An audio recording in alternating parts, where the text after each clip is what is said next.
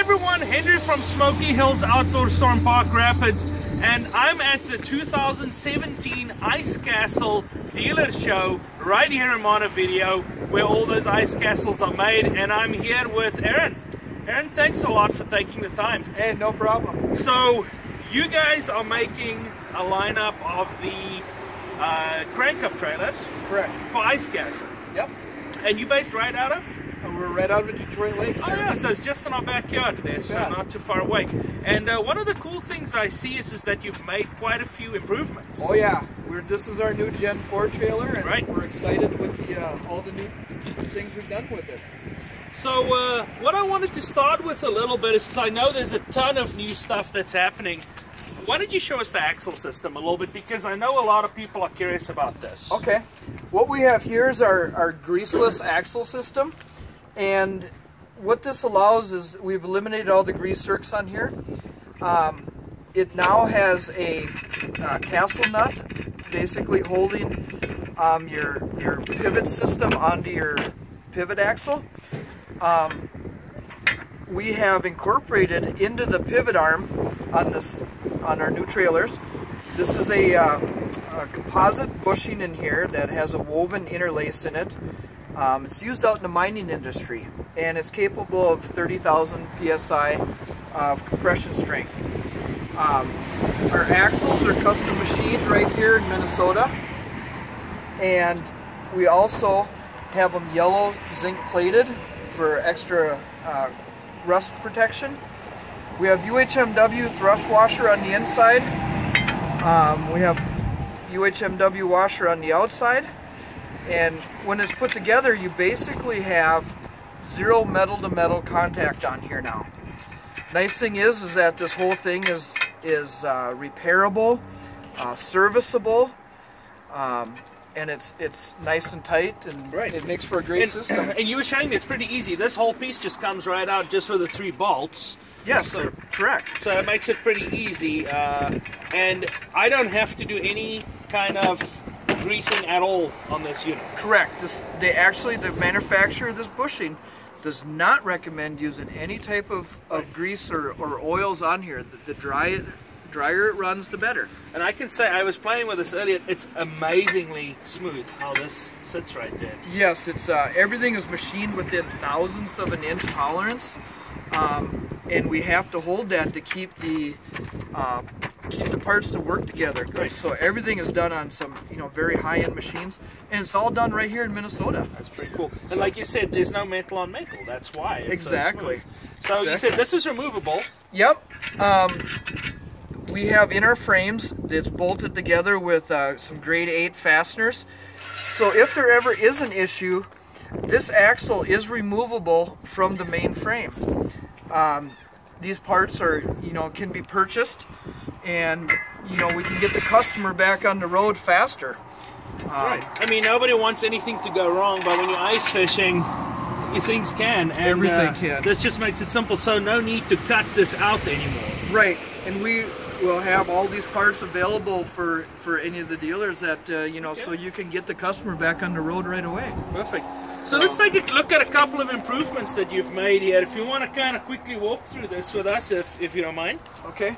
One of the biggest things we've done is we've added this reinforcement plate that goes all the way through part of the frame past the V here.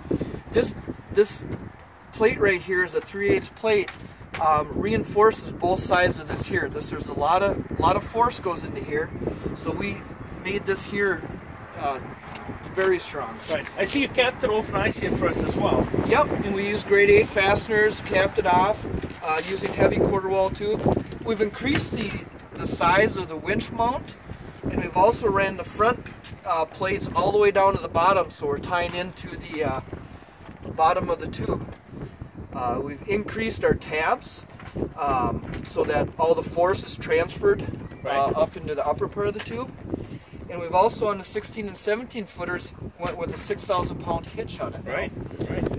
So all these combinations in front make this one of the strongest front trailers out there. I can just tell everything is just beefed up, and everything looks.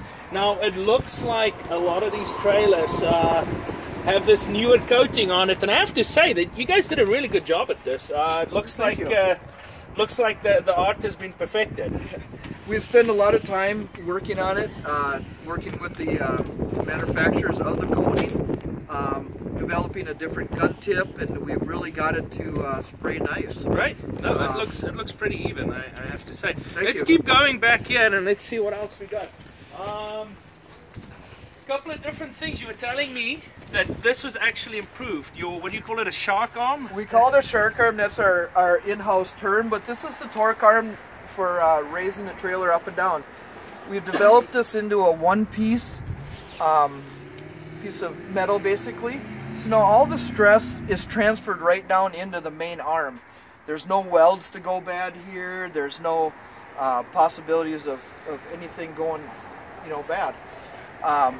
We've also developed a bolt-on brake backer, so now the brakes are replaceable. Okay. In case there's ever a problem with them. Excellent. And you were showing me a neat little trick up here. Now I wanna show people this. Why don't you show us what you did right here? Okay.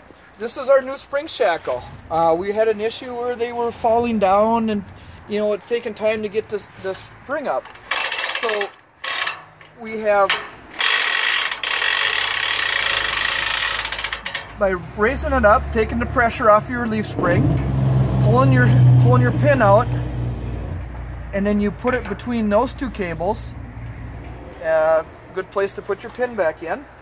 Now when you let your trailer down, your spring shackle isn't falling down and getting below the torque arm or anything like that. It's right where you left it. Right where you left it. And it'll stay right with it the whole way. When you bring it back up, it lines up almost perfectly with where it needs to be. Now when you pull the pin out, it doesn't fall down. Put your pin back in through your leaf spring, put your pin back in there, release your cable. That's pretty awesome. And you're down the road. Wow, that's really awesome. I know a lot of people have been asking for something like that, so that's pretty cool. And then, one of the questions we probably get the most. Now, you are the engineer, so you know a little bit more about it. Why do the axles not run all the way through the trailer? Is there a reason for it? The reason is that if it was a one-piece axle, it would have been harder to repair. Another reason is that this tube right here, we've increased the strength of this tube. By tying that into there, all the weight is transferred into there. If we ran it all the way across, it would almost be a waste of material. So it really wouldn't be doing much because this is carrying all the weight. That is carrying all the weight. And how this is tied in, just looking at this, I don't see much happening there. No, we've added dual gussets on here. One going up, tying into the top wall, one going down, tying into the bottom wall. We don't tie into the side of the tube because that's the weak part of the tube. Okay. We tie it into where the tubes make their transition here from top to side, and that keeps it. So now we've encapsulated that axle system on 4 sides, basically. Excellent, excellent.